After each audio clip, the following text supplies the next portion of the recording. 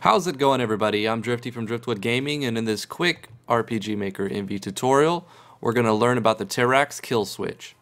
So the point of this tips and tricks video is just to show you an easy way to make toggleable lighting in your game. So I'll put a link in the description below where you can get the Terrax Lighting plugin. And all you have to do is create any event and put something in the note tag for it to work.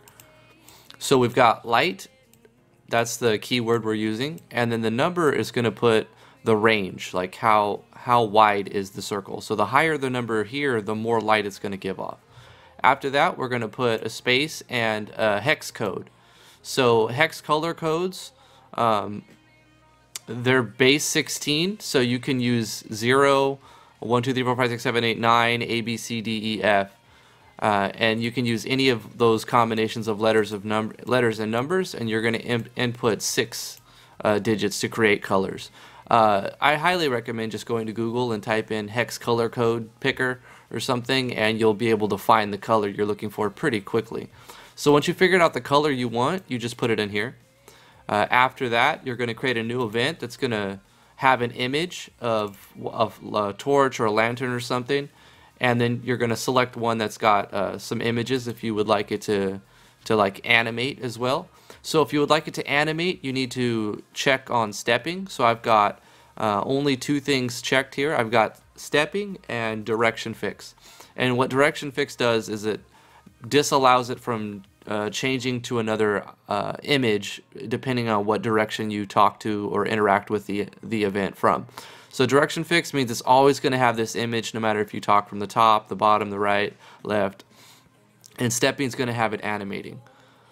You can also control how fast it animates by adjusting these parameters here. So you can have it animating really fast if you up the frequency and the speed.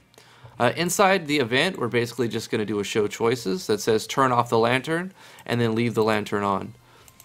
You can put as many choices as you want, obviously. When the player selects the choice to turn off the lantern, we're going to do a control self switch. Now, in order to know what self switch we want to turn on or turn off, it's going to be in the parameters of your Terrax Lighting. So the link for this plugin will be in the description. You scroll down, you're going to see Killswitch. So this right here, you can change it to A, B, C, or D.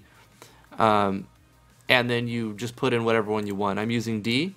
So inside of here, I'm turning on self switch D when they say turn off the lantern. When they say leave it on, nothing needs to happen.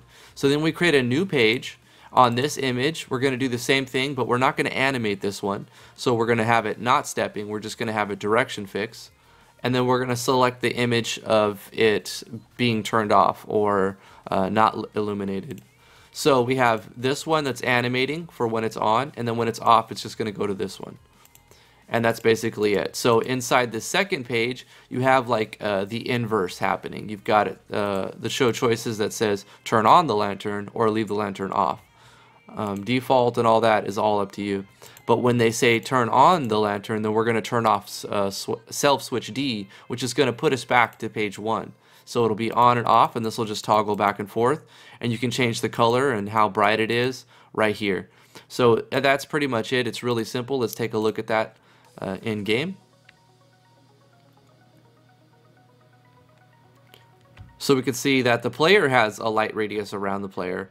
I've also got a light radius around the entrance to the cave, but you can see the lantern has its own light that it's giving off. If we interact with it and we turn off the lantern, then it stops animating and it no longer gives off the lighting. So this is a simple way to make a lantern. You can use this in your game in many different ways, changing the color. And let's do something crazy. Let's make it super bright. Let's go 750 and let's just pick some random colors. We're gonna say F26 or F2651. I have no idea what color that is. It's probably gonna be some sort of light color, maybe green. I don't know. But like I said, go to Google and color pick. And you can select whatever colors you want. So there, by doing 750, you can see the radius is pretty large. And that color we put in made it red. So it looks pretty red in here. If we turn this off, And there it goes. So that's going to do it for this quick tutorial. Hopefully you guys enjoyed this brief kill switch tutorial on how to toggle lights on and off with Terrax Lighting. If you enjoy this quick short form tutorial tips and trick video, give this video a thumbs up. If you'd like to subscribe to the channel, that'd be awesome. If you would like to work with other people and maybe start a project, you can go to driftwoodgaming.com. You don't have to, but networking is going to help you. Thank you guys so much for watching. We'll see you in the next video.